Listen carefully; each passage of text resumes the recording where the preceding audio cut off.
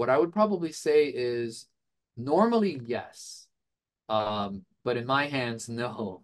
And the reason I say that is because whenever you've had multiple previous operations, statistically speaking, the risks of all complications will go up. So if you've had one surgery, when you have your first original surgery, you'll sign what's called an informed consent. And that informed consent is like 10, 12 pages long. And it lists like every possible scary thing that could possibly happen. It's so rare. Anything in there, most of the things in there probably happen less than 0.1%, some of them 0.5.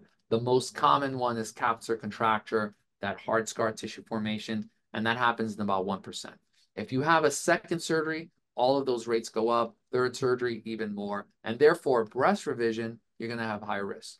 Now, the reason I kind of joked around and said not in my hands is because, as I mentioned, I've been doing this for 20 years. I have a very methodical way of handling breast revisions and complications.